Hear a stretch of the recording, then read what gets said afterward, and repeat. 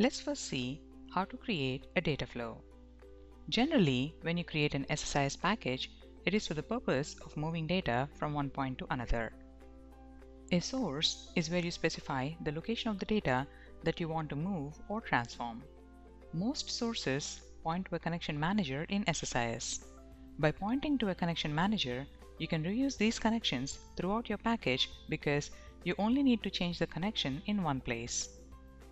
And the data flow task is used to transfer data from source to a destination and can transform the data as needed. The transforms that exist in the data flow enable you to make changes to the data as you move it from a source to a destination. And all the transforms that you have in the SSIS are performed in the memory, which is why it is much faster than reading and writing the data to a drive. The data flow also enables you to save the data to multiple locations simultaneously. This improves performance when you're saving data. And there is a new feature of SSIS which is called the Source Assistant that helps you guide through the process of defining a connection manager and a source. Let's see how to create a data flow. Let's add a new package and let's call it data flow. Let's drag the data flow task from the SSIS toolbox and let's go to the data flow tab. Here you can use the Source Assistant. In this example, let's first see how to extract data from different sources. Let's double click it and it will show the different source types that you have available. And if you believe you have a source type installed on your machine but it does not appear, uncheck the Show Only Installed Source Types option and all the source types will appear. Let's uncheck this and it will show you everything that is available. Let's check it again.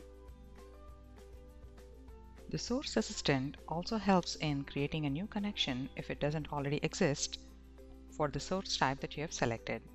Let's select SQL Server as the source type. And once that's selected, let's click on New. Click on OK. And you can specify the server name and the database name here. Let's do SQL Operations and select AdventureWorks 2014 as the database. You can click on Test Connection and click on OK. And you can ignore these errors because it's only complaining that a destination table name has not been provided. Let's close this. The most common type of source used is the OLEDB source. This can point to any compatible data source such as SQL Server, Oracle, or DB2.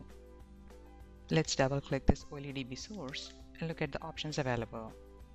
In the data access mode, you have 4 options defining how the data will be retrieved: table or view, table name or view name variable, SQL command, and SQL command from variable. SSIS does not easily allow a stored procedure to be accessed when using the SQL command mode. Additionally, you can pass a variable into the query by substituting a question mark for where the parameter should be and then clicking the Parameters button.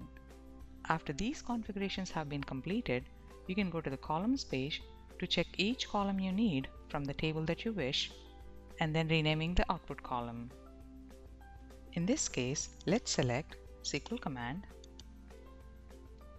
and use the query, select transaction ID, product ID, transaction date, quantity, actual cost, modified date from production.transaction history where quantity is greater than 2. And once you have the query ready, you can click on Parse Query to see if there are any errors. In this case, the SQL statement was successfully parsed. And then you can go into the Columns tab and change the output column name to the name that you want it to be. Let's change this to quantity 2. And sometimes incompatible data types can cause conversion issues, and you may want to send these errors to a different path in the data flow. You can do this within the error output page that is shown here. You can go to error output and either you can fail the component on error or send it to a different place than the destination. Let's select fail component for this example and click on OK. Let's drag an union all and connect it to the OLEDB source. This union all acts as the placeholder until you learn about the destinations in the next lesson. Let's execute this package and see what happens. Press F5. And as you can see, there are some rows that meet the criteria that we have in the select query. Let's stop it. Now that we have seen how to extract data from an OLEDB source, let's see how to do the same from Excel. Let's save this package. And let's create another SSIS package. And let's rename it as Excel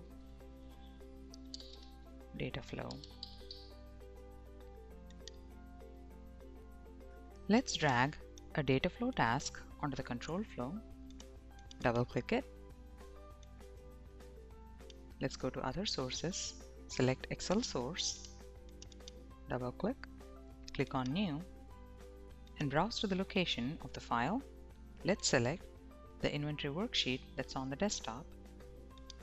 Click on Open, click on OK, and you can select the different sheets that the Excel file has. So let's select Inventory Worksheet. Let's go to Columns, and you can change the output column name here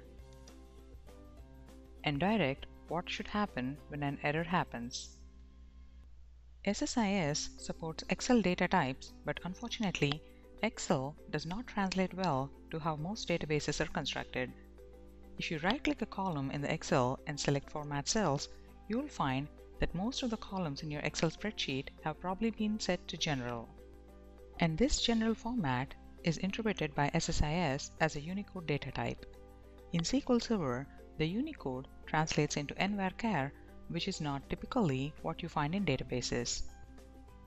So, if you have a Unicode data type in SSIS and you try to insert it into a varchar column, it can fail. One of the lessons in this module will address the same issue. If you're connecting to a spreadsheet from Excel 2007 or later, you need to ensure that you select the proper Excel version when creating the Excel Connection Manager.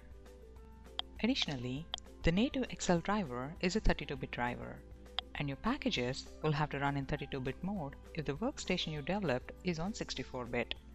Let's see how to enable the 32-bit mode. Let's click on OK. Right-click, go to Properties, Debugging, and select the Run 64-bit runtime to false. Click on Apply and then on OK.